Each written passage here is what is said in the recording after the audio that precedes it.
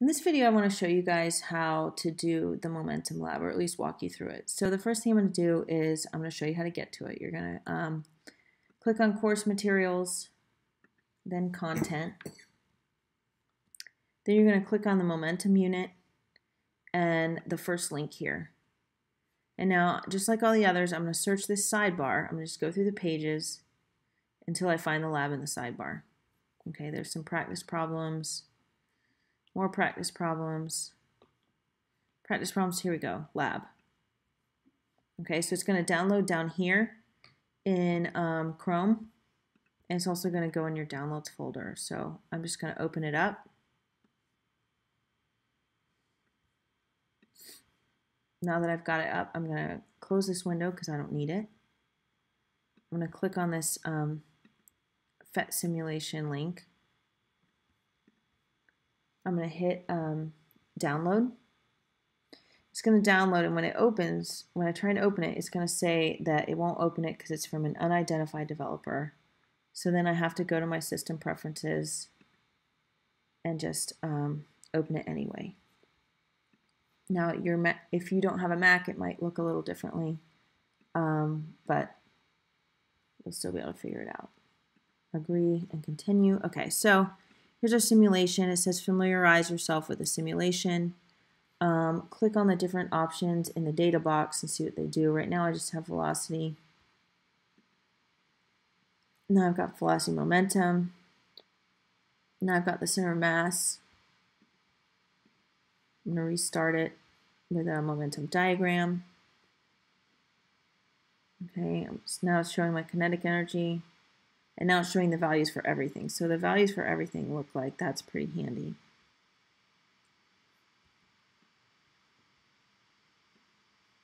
And then you can also slow the speed down if you want. And then you can change the mass of the two different balls. Okay, so we can click on more data. And this actually allows us to change our initial velocity for each ball. And then you can control the elasticity of the collision in this green box. So if it's all the way over here, it's going to be 100% elastic. Over here, it's going to be 100% inelastic. Okay, so we're going to do a perfectly inelastic collision. So we want elasticity all the way at 0. Okay. Then it says use the different masses and initial velocities in the table below to predict the velocity after the inelastic collision.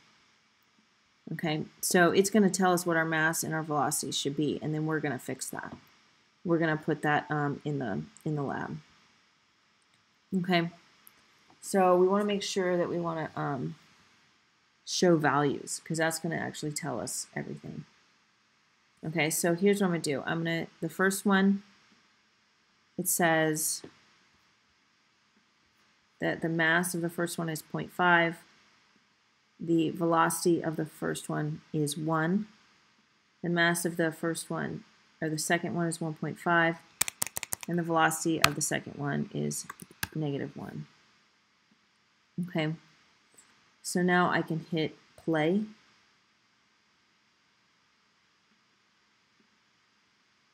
And it will go ahead and it will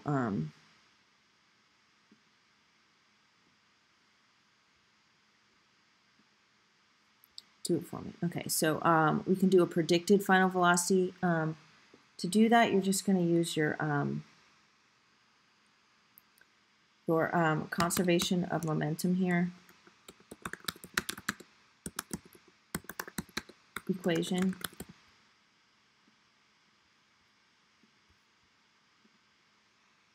Okay, now I'm going to write it down here for you so I can fit in there.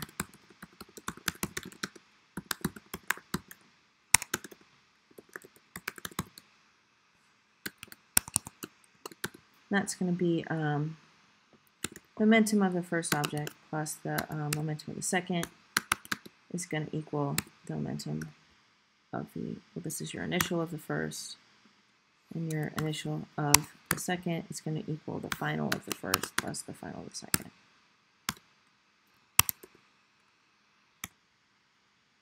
Okay, these are all little subscripts, so I'll put those in.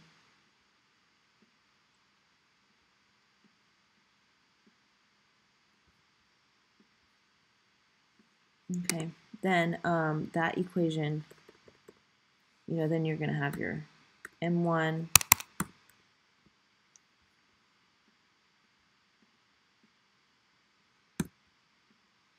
and then your V, your initial V of M1. So how am I going to call that? I'm going to call that V1I plus M2 V2I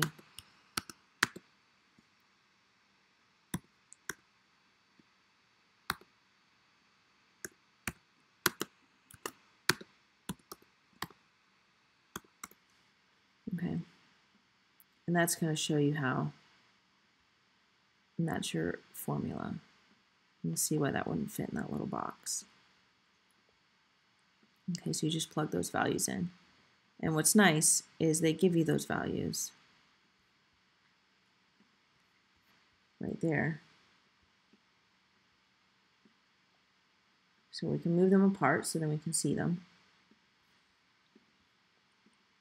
So then you've got your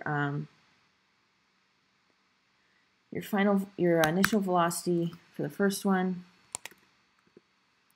was 0 because they weren't moving. Your initial velocity for the second one was also 0 because they weren't moving.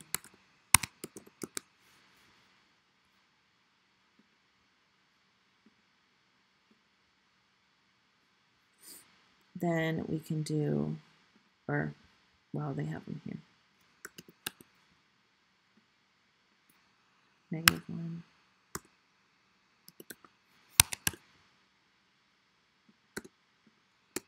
And then we have our final velocity.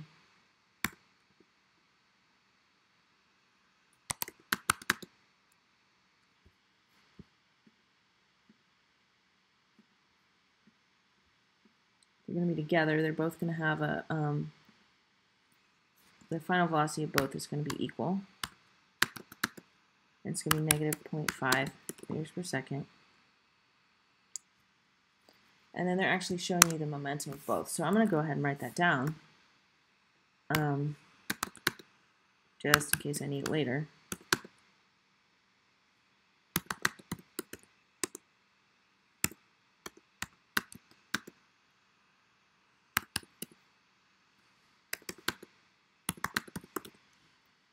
Okay, so now I've got all these values here. And then I can just calculate whatever I need.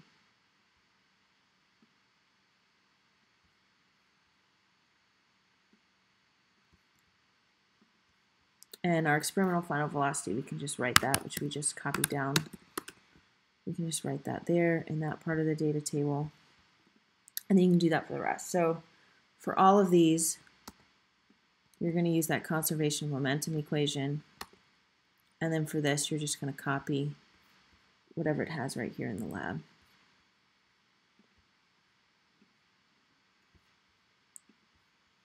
Okay, now we're going to slide the elasticity all the way to 100.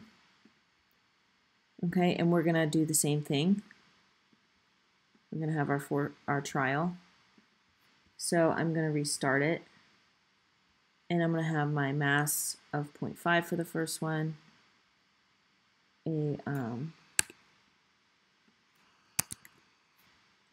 A velocity of 1. Let me just reset all, just so I can. So 0.5, 1, 1.5, -1. Okay, then we can have our initial momentum. Now it's got initial momentum. We're going to have it for the two different objects. So we're going to have P1I and then P2I. So P1I is going to be 0.5 and P2I is going to be -1.5.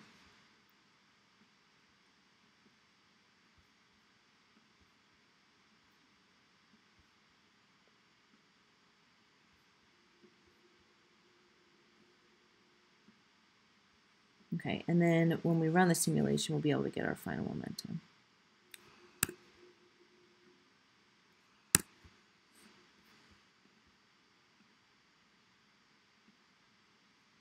Okay, so then our final momentum of, I'm going to copy this here. So I've already got all those subscripts done. So I have to do that all over again. My for my first one, momentum is -1. And for the second one, momentum is 0. It wants our initial kinetic energy. So our kinetic energy formula is just 0.5 mv squared.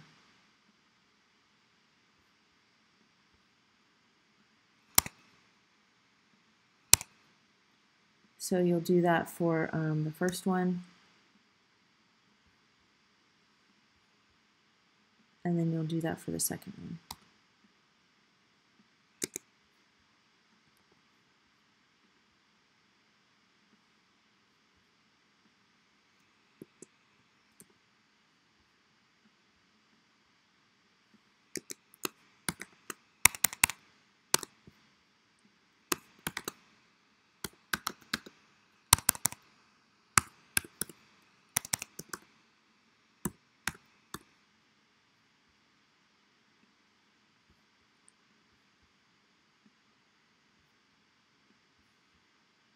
Okay, and then you'll do the exact same thing for this one. So these are our initials, so I'll put little I's there to help you, and then I'll put little F's here. Okay, and that's the part you're going to start. You're going to do all that yourself, right? You're going to do those calculations. I've just given you the formula. And then repeat the last step trial for table 2, but set the elasticity at 90. Or close to 90 if you can't get it exact. So I've got mine at 90. I've got my, I'm going to do the mass of the first one is 1, the velocity of 1.5, and then my velocity of the second one is -1. And now I'm going to start it. Okay, I'm going to actually restart it because I forgot to copy down my initial momentum.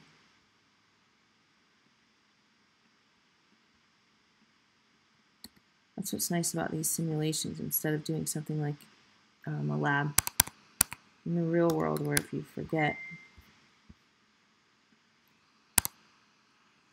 you can just restart it. Okay, and now I can do my final momentums.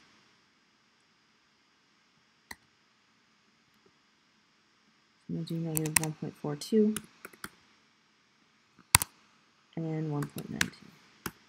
And then the same thing, initial kinetic energy, final kinetic, you're going to use those same formulas as above. You'll just throw those in there. And then now it's going to ask you the difference between elastic and inelastic, and then it's going to ask you what's the difference where the particles bounce apart in a perfectly elastic collision. Okay? And so that's how you're going to do that lab. And here's your formulas right here, your conservation formulas if you want them. This one is going to be for an elastic because you see they have separate final velocities. And this one's going to be for inelastic. So you've got those.